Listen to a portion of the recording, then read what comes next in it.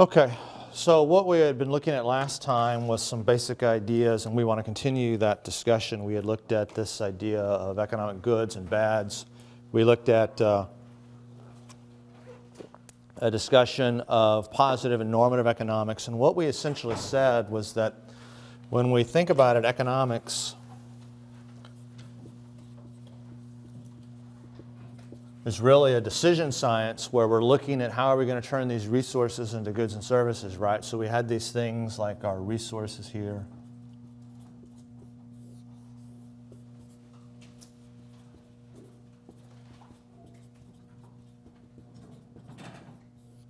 We had our goods and services, and we said, look, we know that these guys right here are limited and scarce.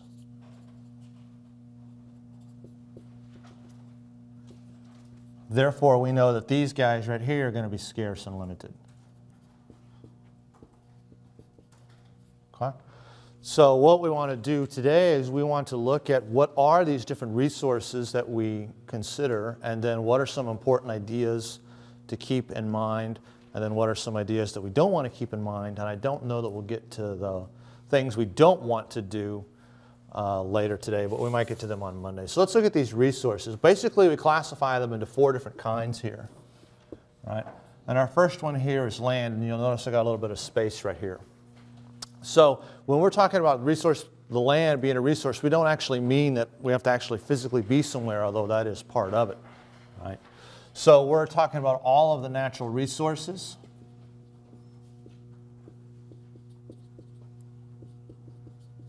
Right, so we've got minerals, forests, arable land, water,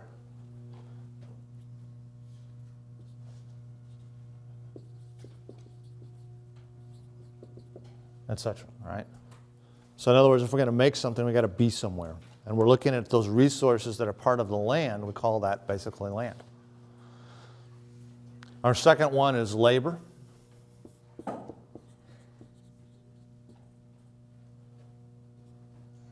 So this is all of the physical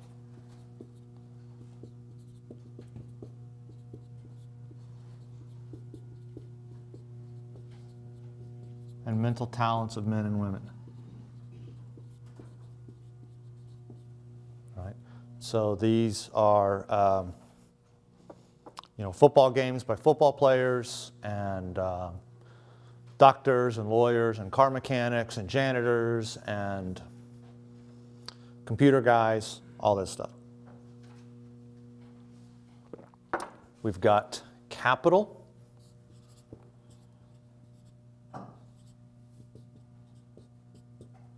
Right. And you can kind of think of capital as the manufactured aids in the production process.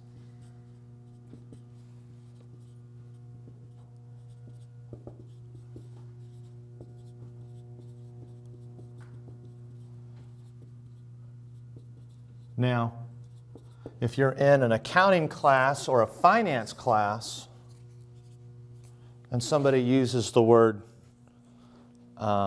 capital, what would they be referring to? Money, right? But capital is not money, right? Money is just a little green piece of paper that we use to facilitate trade. Money itself doesn't create anything.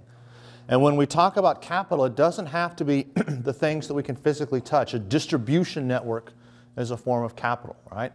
So when we're looking at capital in the production of education, we've got boards and markers and desks and chairs and computers. All of those are examples of capital. Do you have a question? No. Oh, okay. And the fourth one here is entrepreneurship.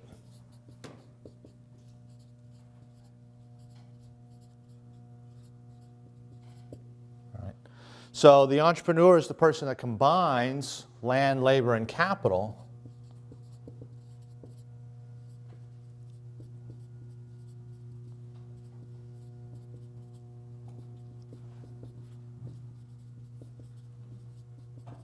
right, to create goods and services. Basically, somebody's going to be in charge. Somebody's going to come up with the ideas. Okay? So, remember what we said. Here's our 4 different classifications of resources. It's either going to be land, it's going to be labor, it's going to be capital, or we're going to call it entrepreneurship. These guys are limited and scarce. Infinite amount of land? No. Infinite amount of labor? No. Infinite amount of capital? No. Infinite amount of entrepreneurship? No. All of these guys are limited and scarce. Okay? So since these guys are limited and scarce, they need a factor payment.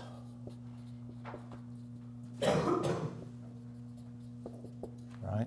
Because land, labor, and capital and entrepreneurship don't have to do one particular thing. They can do lots of things. So let's look at land, for example. Right now we've got land. Missouri State University sits on some land. What else could that land be used for? Housing. So we've got some land here. MSU could be used for housing. So we'll tear this down and build homes. What else? Retail stuff. Specifically, like just building? No, it could be anything. Like you can destroy the land and like get stuff out of it. And do what with it? Like, I don't know, like if there were trees on the land, like get wood or fire. Forest. For trees. For lumber. Or park. Don't have to tear it down at all. Right? Parks have value, right? Well, I like parks. Trees are good.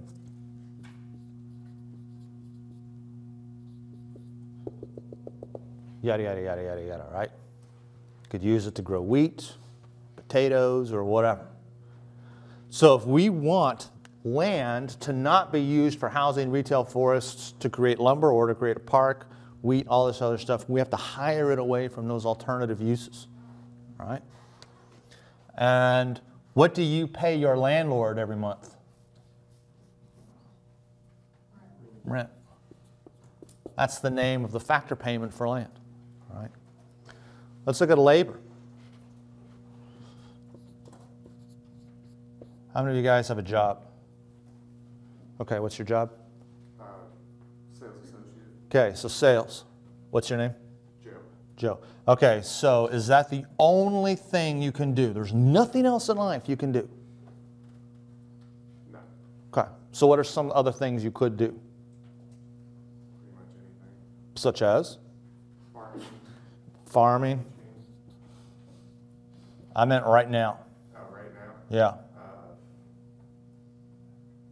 Just be a student, not employed. Labor-wise, there's only one thing you can do. You can't be a waiter. I can be a Could you be a waiter? Work in the kitchen at Chick-fil-A?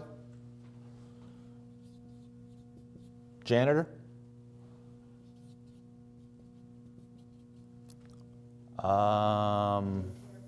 Daycare? Right?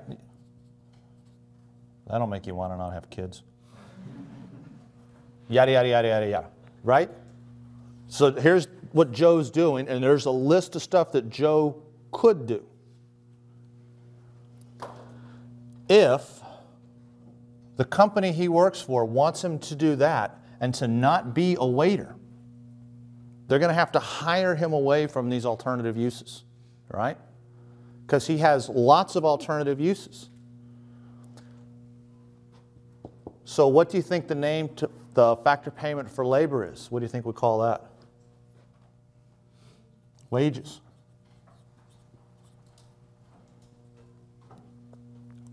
What do you think is true about this factor payment relative to the amount of other things that they can do?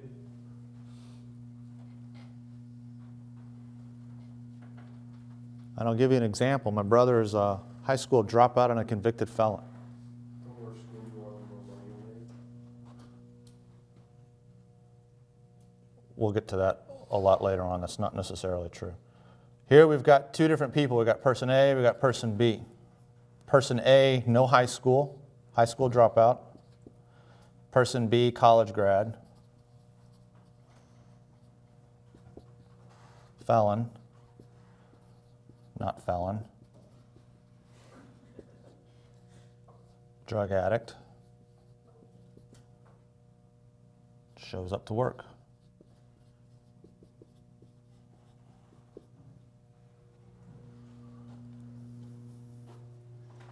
How many alternative uses are there for this person?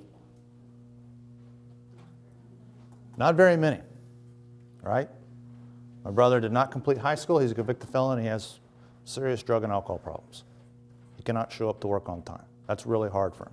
Getting up in the morning and doing stuff. So, sales job, we need you here at 8 o'clock. Can you be here at 8 o'clock? Maybe. Can't do that. Can't do farming, right? Cows want to be fed. Pigs want to be fed. Waiter, cook. The list of stuff he could do is pretty small.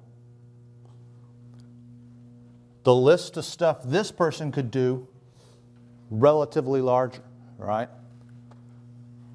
Ceteris paribus, keeping everything else constant, this factor payment that this person is going to receive is going to be smaller than this one, right? There are fewer alternative uses for your labor, and since there's fewer people competing for your labor, the size of that factor payment is a whole lot smaller. Capital. Let's look at our building here. We've got our strong hall.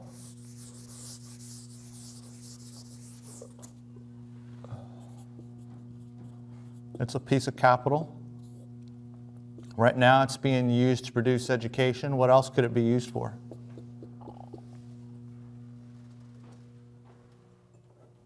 Yes? TV and radio.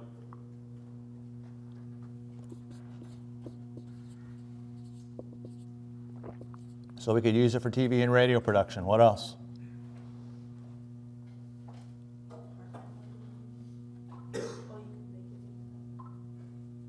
Would you guys want to live in this room? You could. So we'll say homes. Put a daycare in here? Yeah, totally. Could you assemble computers in the building?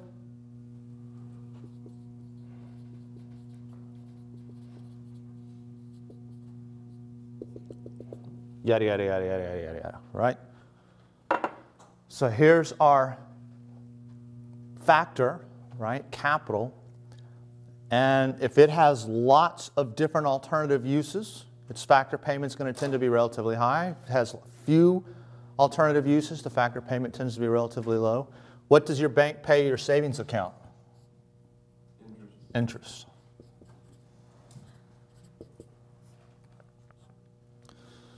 Finally, you come to entrepreneurship. This is the person that combines land, labor, and capital and says, you know, I need some land, and I'm going to combine that with a building, and I'm going to combine that with some labor, and I'm going to produce and assemble computers, all right? And in essence, the factor payment that the entrepreneur gets is called profit, all right? So the more alternative uses these resources have, the higher the factor payment. The fewer alternative uses that they have, right? Typically speaking, the lower the factor payment, right? Or if what they can produce isn't very high valued, then the factor payment tends to be relatively small. Have you guys ever flown in an airplane out to like California and you fly over the desert west and you look out the plane window and what do you see? Desert. You see brown. There's nothing to look at, right? Can't grow anything on it. If there's not minerals there, the land is worthless, right? So these factor payments are a reflection of the alternative uses from these different resources and the things that those resources can make. Okay? So let's look at some ideas that we want to keep in mind when we're doing economics, right? So here are some important ideas that we've got.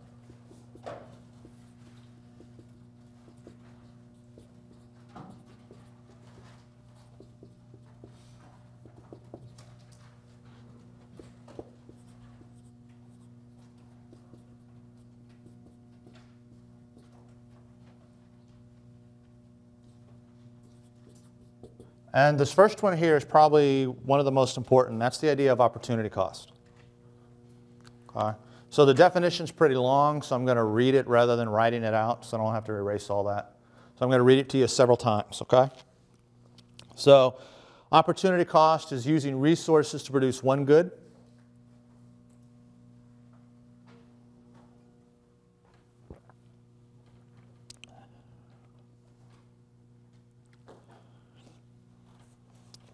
Using resources to produce one good diverts those resources away from the production of alternative goods.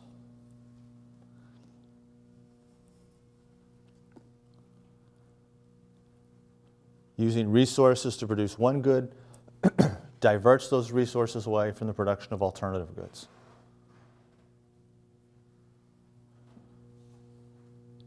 These alternative goods that are sacrificed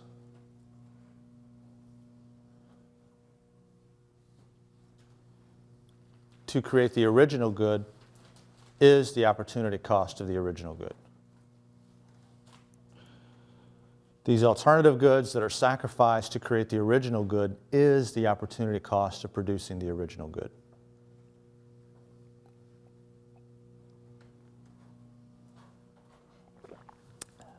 So once again, using resources to produce one good diverts those resources away from the production of alternative goods.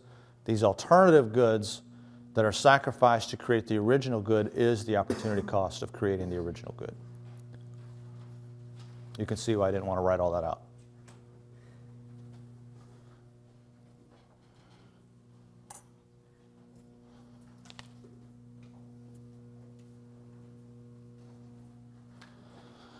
Using resources to produce one good diverts those resources away from the production of alternative goods.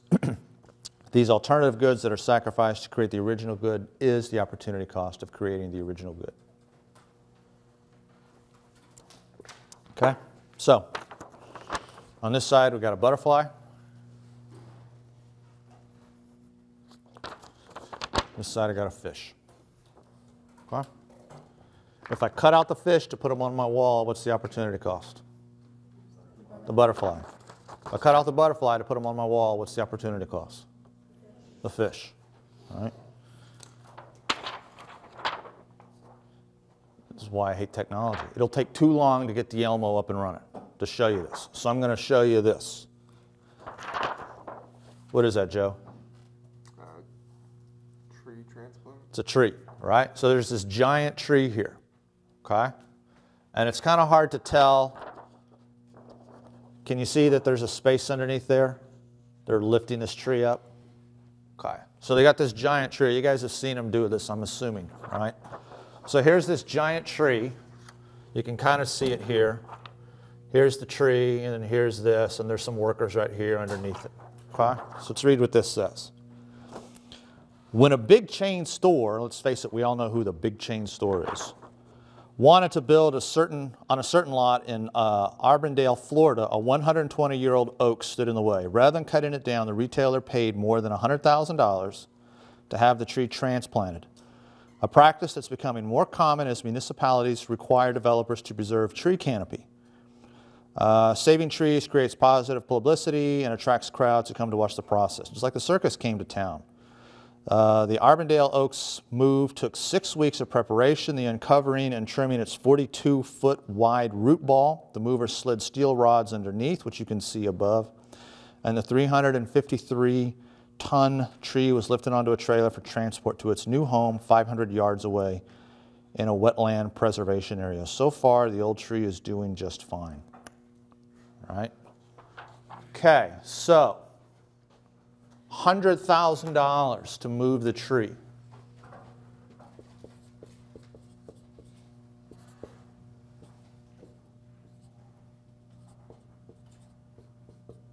What is the opportunity cost of this guy? And don't think in terms of like medicine and things like that. That's obvious. Oh, we could have saved 100,000, you know, we could have vaccinated 50 kids, or which you could have done, or whatever the number is. They're doing it for environmental reasons. What could the $100,000 have done environmentally speaking? How much do trees cost at Home Depot and Lowe's? $10? Does that sound about right?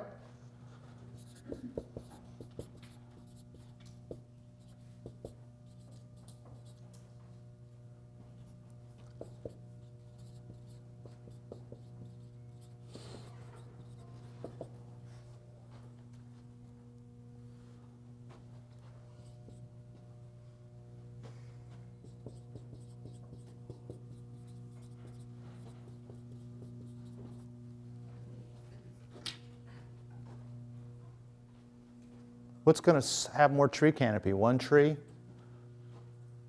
or 10,000 trees that got planted? You see what I'm saying? This is what we mean by opportunity cost. And it's not that necessarily saving the trees is a bad thing. I mean, maybe they signed the Florida Constitution underneath it or whatever, but it doesn't say anything about that, right? It's just a tree. If you're going to spend $100,000 to save one tree and you're interested in tree canopy, and I'm not saying the tree canopy is a bad thing. The tree canopy is a good thing. But you could have taken this $100,000 and used it to plant a whole bunch of different trees and created a whole lot more tree canopy than saving the one tree.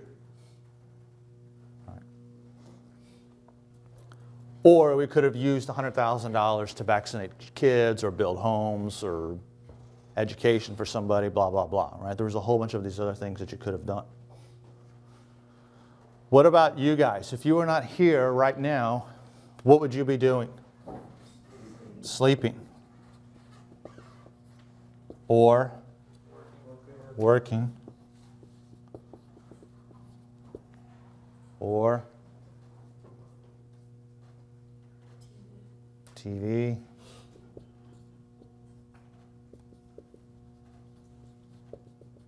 Time with boyfriend / girlfriend, yada, yada, yada, yada, yada, right? Your opportunity cost for being here is this highest valued alternative, right? Here's all the alternative things that you could be doing. And the opportunity cost says, not here's all the things I could be doing, opportunity cost is all these things. Opportunity cost is the highest valued alternative. Because you can't do sleeping, working, TV, time with boyfriend, girlfriend, and being here all at the same time, right? We can't both save the tree and plant 10,000 trees, right? Or save the tree and vaccinate the kids, save the tree and have the free college education for 10 people, or save the tree and build 2 homes, or whatever it is. So we're here, we're looking at our highest valued alternative.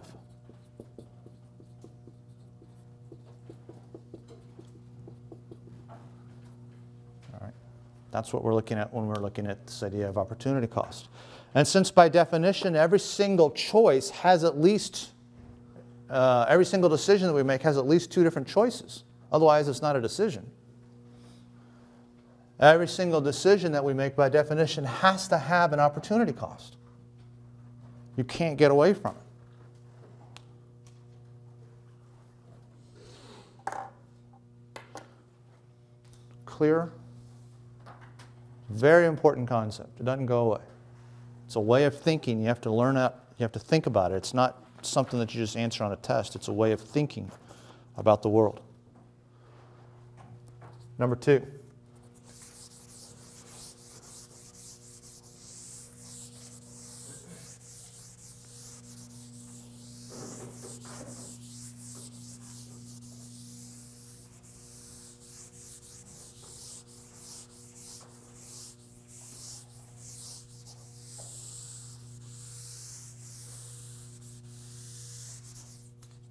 People know that resources are scarce and therefore they will attempt to economize.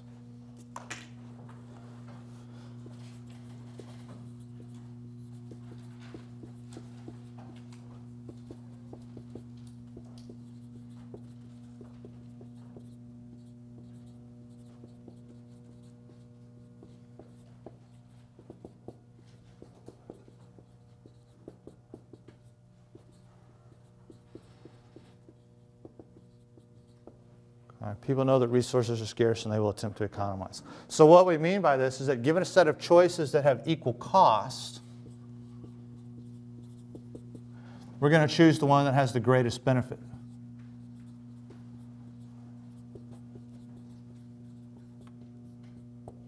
Or given a set of choices that have equal benefit,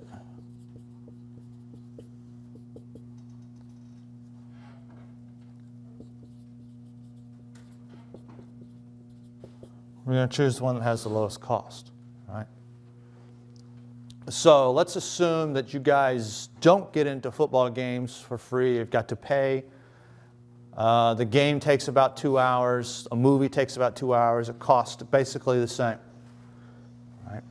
So you've got about 2 hours worth of time and $10 to get into the movies, 2 hours worth of time and $10 to get into a football game. What this guy says is really, really simple. Hey, these guys both cost the same. And it says, if I'd rather go to the movies than go to the football game, I will do what? Go to the movies. If I would rather go to the football game, I will go to the football game. Very, very simple. We could also, like I said, we got two different choices that have equal benefit. Right? We're going to choose the one that has the lowest cost. So you can have two different jobs. You're working at, say, McDonald's. Right? And you can work at the one here in Springfield, or you can work at the one in Rolla. Right? And if you live in Springfield, and they both pay the same, the pay's not different, it's the same cute guy or girl that you get to work with, the same crappy customers, it's all the same. What this guy says is that given a choice of working at the Springfield McDonald's or working at the Rolla McDonald's, if I live in Springfield and they both pay the same and they both have the same cute guy or girl and they both have the same crappy customers, which one am I going to work at? Springfield. Why? You got gas money, time, wear and tear on your car, etc., right? They both have the same benefit, same paycheck size, but this one has a higher cost, both in terms of gas and time and wear and tear on my car. Number 3, incentives will alter people's behavior.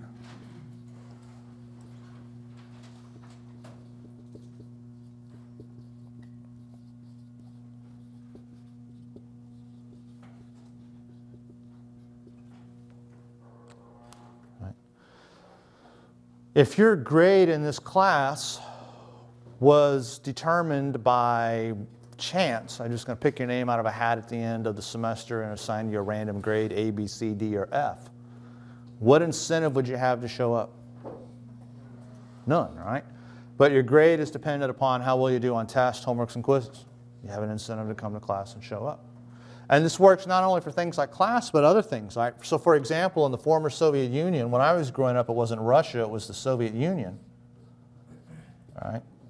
The Soviet Union, they would tell people, make this stuff. Here's the stuff, make it under these specifications. And so they had a windshield maker.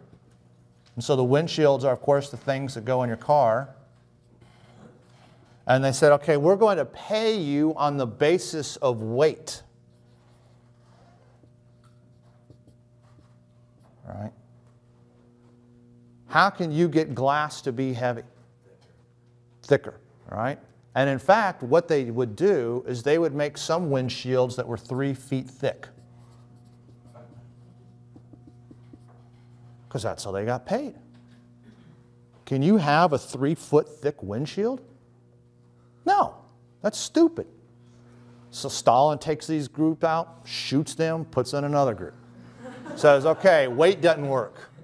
We're going to pay on the basis of area. Here's the stuff you need to make windshields. We're going to pay you on the basis of area.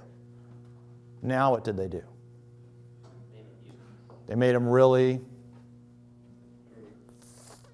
thin. This was a 3-foot thick windshield, right? Here's the stuff to make windshields. Based upon the area of the windshields, I'm going to make my windshields really, really, really, really thin. Right? So they put in these really thin windshields. People are driving down the street in their cars. Rocks are coming up like they always do. They hit the windshields. And for us, it's like, oh, nuts. Is there a little scratch there? No, no, I look out, yay. For them, rocks are popping up. The windshields are so thin, they're breaking. People are getting cut with glass at 50 miles an hour. Oh, I'm bleeding out. Stalin takes that group out, shoots them. All right? Incentives are going to alter people's behavior. They were paid on the basis of weight or area. They made 3-foot thick windshields. They made really, really, really thin windshields. All right. Number 4.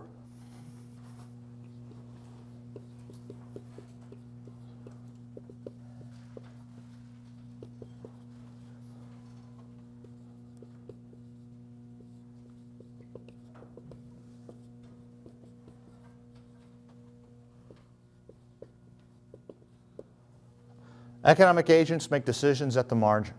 All right? Every time you see the word an economic agent, that's just a decision-making unit. That's all that that is. People, households, firms, governments, etc.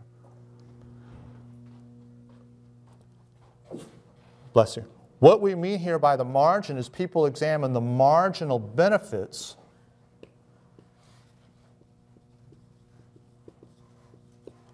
versus the marginal costs.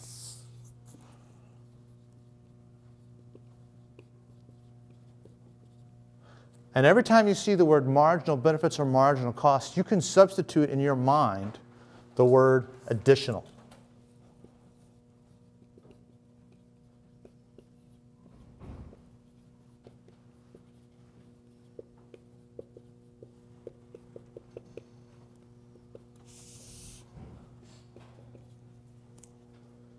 So let's think about what this guy says. He says we want to look at the additional benefits and the additional cost of doing something. And essentially what this means is that if the marginal benefits are greater than the marginal cost, then we want to do it. All right? If the marginal costs are greater than the marginal benefits, then we don't want to do it. Basically, you want to do it up until these guys are equal to each other. Okay? So let's think about what this means. In class, you've got a grade.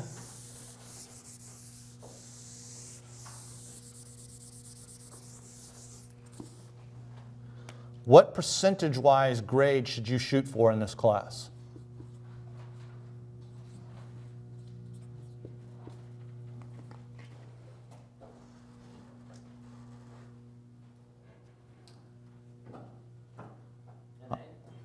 Okay, and what percentage gets you that? 90. Why not shoot for 100%? Because you don't get out pluses and minuses. Exactly.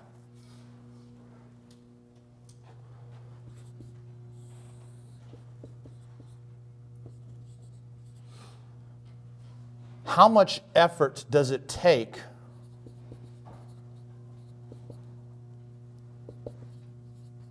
to get a 90%?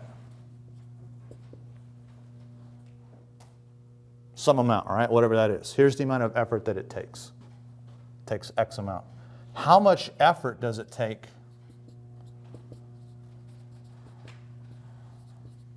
a 100%? Not 10% more. What do you have to do to get a 100% in a class? Everything has to be completely right every single time. You can't miss a single test question. You can't miss a single question on a quiz. You can't miss a single homework. You get every single homework perfect. Is that more than 10% effort at 90%?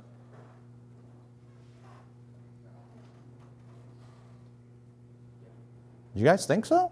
You guys think it's only 10% more effort to go from a 90 to a 100%? 100%. 100% in your college algebra class. Every single homework completely correct. Every single time, every single test. You think the amount of time that it takes to study? Here's your study time. To get a 90. That's some amount of time for the semester, whatever it is. I'm making up a number, 100 hours. You think it's only 10 more hours to go from a 90% to a 100% in college algebra? No. Do you think it's only 10 more hours to go from a 90% to a 100% in economics? No. It's a whole lot more effort. The marginal costs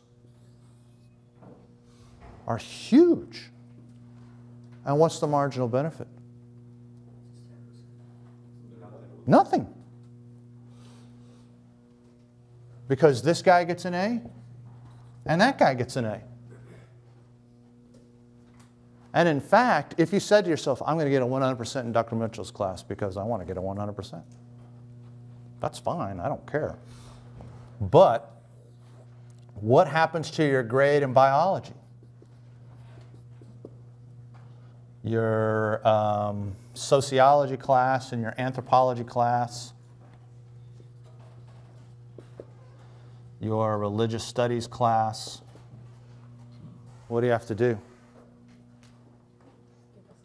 Give up time to study for them, which means those grades will probably do what? Fall.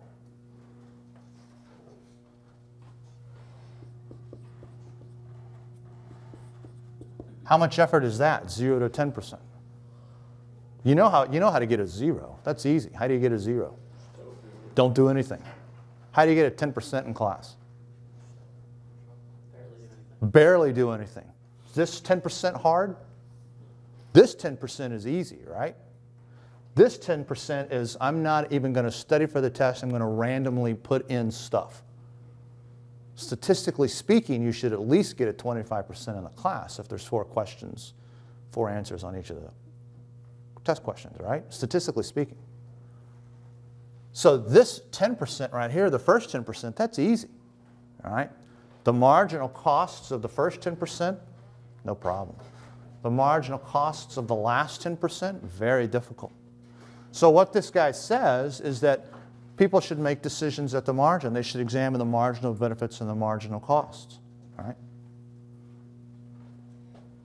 We'll look at this guy. We'll see this guy a whole lot.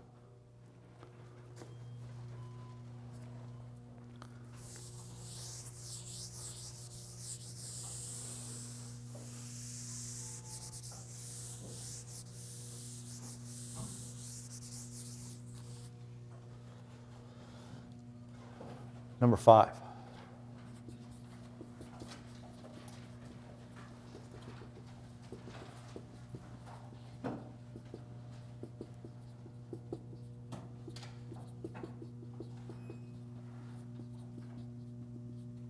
Information is important, but it's costly to obtain.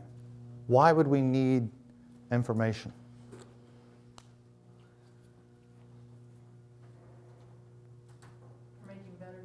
Exactly. Very good. So we need information to help us make better decisions, right? We want to know, what do I do? Do I do A, do I do B, or do I do C?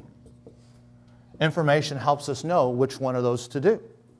And it helps us to know what the marginal benefits are and what the marginal costs are. So, how much information should we obtain? And be careful in your answer.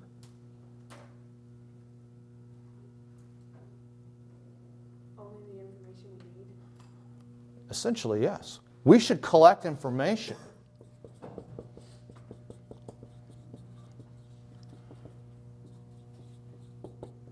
until the marginal benefits of collecting more information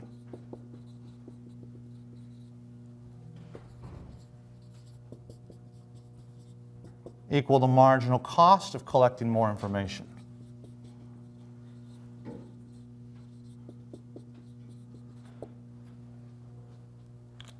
All right. So let's use a couple of examples to kind of illustrate what we mean by that, because it's like, what do you mean by that? That doesn't make sense. You're in St. Louis. You're driving around. You need gas. Do you pull over to the side of the road, call every single gas station in the greater St. Louis metropolitan statistical area to see who has the cheapest gas? Because that's full information.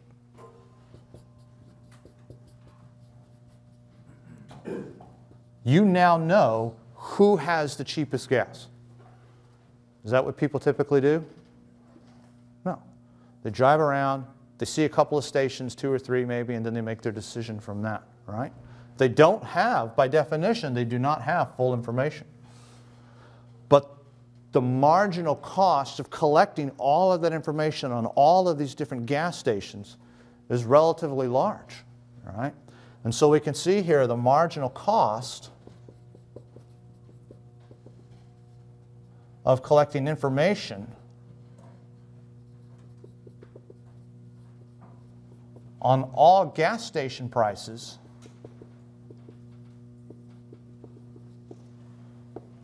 is larger than the marginal benefit.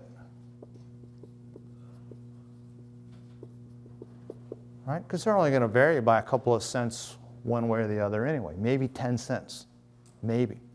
So if your gas tank holds 20 gallons, you're talking about $2. Right?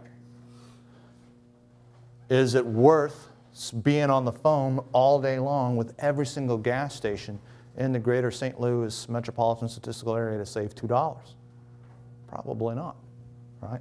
So we're going to collect information up until the point where the marginal benefits of collecting more information is equal to the marginal cost of collecting more information. You can do the exact same thing with restaurants. You and your friends want to go out to a restaurant. Which restaurant do you go to? Right? You need information. Who's got what meals? Who's got what prices? Is the food good? Stuff like that. The problem is, how do you get full information on every single one of these restaurants?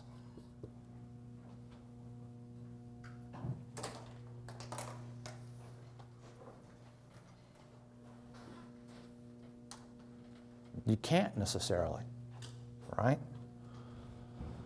So, is it possible that you can go to the wrong restaurant? Totally, right?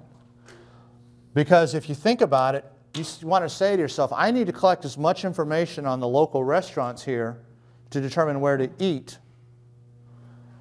And I know from Dr. Mitchell's class that the marginal cost of collecting all that information is going to be really, really high. The marginal benefits of collecting information will be really, really low.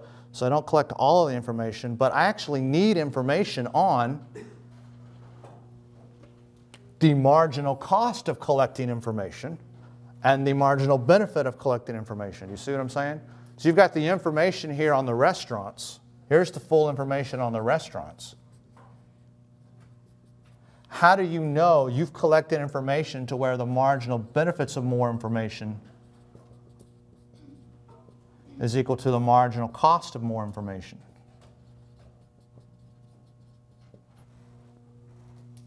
Do you see what I'm saying? Do you see the problem? I know I need to collect information. I know the marginal benefits of more information and the marginal cost of more information need to be equal. However, I need information on what is the marginal benefits of collecting more information, and I need information on what is the marginal cost of collecting more information. You see what I'm saying? Which means, of course, you need information on the marginal benefits of collecting information to collect the marginal benefits of more information. You see what I'm saying?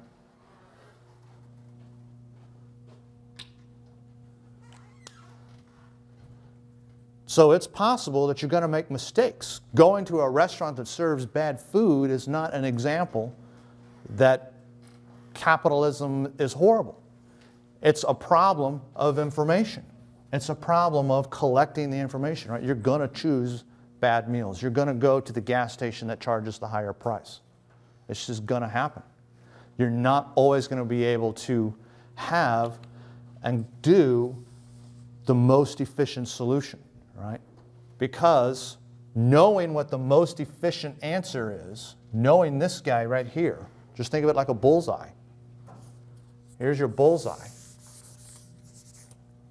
Tell you what, let's do it this way.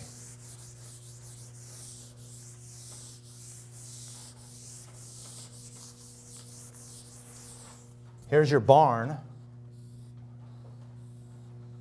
Here's your bullseye. Got any bow hunters?